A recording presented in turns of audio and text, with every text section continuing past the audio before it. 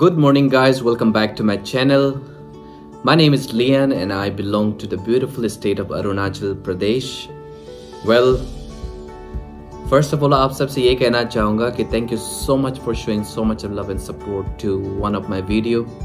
Guys, आप लोगों ने अगर मेरी पिछली वाली जो वीडियो है उसको देखा हो तो I have clearly mentioned one thing that the purpose of making these videos are not to show off. ये उन स्टूडेंट्स के लिए है जो कल को जाके IAS ऑफिसर बनना चाहते हैं and I know lot of them who want to become an IAS officer and उनकी मोटिवेशन के लिए ही मैं ये वीडियोस बनाता हूँ.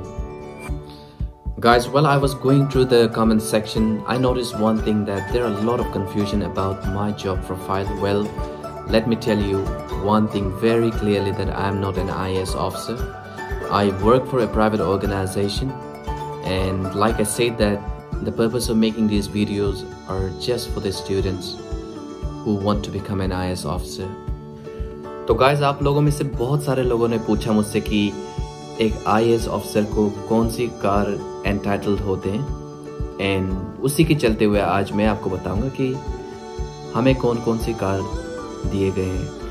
Guys, before I show you the car, I just want to request you all that if you watch my video then please don't forget to like and subscribe to my channel because मुझे आप लोगों के support की ज़रूरत है. And चलिए हम नीचे चलते हैं एंड आपको मैं दिखाता हूँ कि मेरे पास हमारे पास कौन कौन सी कार है. गाइस, अब मैं फाइनली नीचे आ गया हूँ एंड मैं आप सबको बताता हूँ कि हमारे पास कौन कौन सी कार है. गाइस, तो मैं आपको ये बता दूँ कि हमें 4 कार दिए गए हैं. वन जो आपके सामने खड़ी है ये है आपकी स्कॉर्पियो.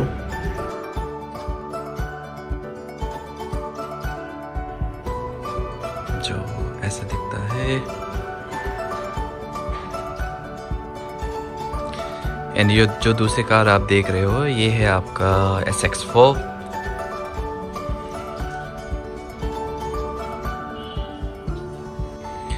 गाइस, तो मैं आपको ये बताना चाहूँगा कि एक IAS ऑफिसर को कौन कौन सी कार एंटाइटल्ड होती है. तो सबसे पहला है आपकी Scorpio, Innova, SX4, Ciaz and आपका Bolero. And it is not necessary कि आपको हर वक्त 3-4 कारें मिले. कभी कभी ऐसा भी हो जाते हैं कि आपको एक ही कार मिलती है. गाइस, तो फाइनली आपने ये भी देख लिया कि हमारे पास कितने कार है. तो हमारे पास इन टोटल 4 कार है एंड ये एक्चुअली आपके स्टेशन के ऊपर डिपेंड करते हैं कि आप कहाँ पे पोस्टेड हो.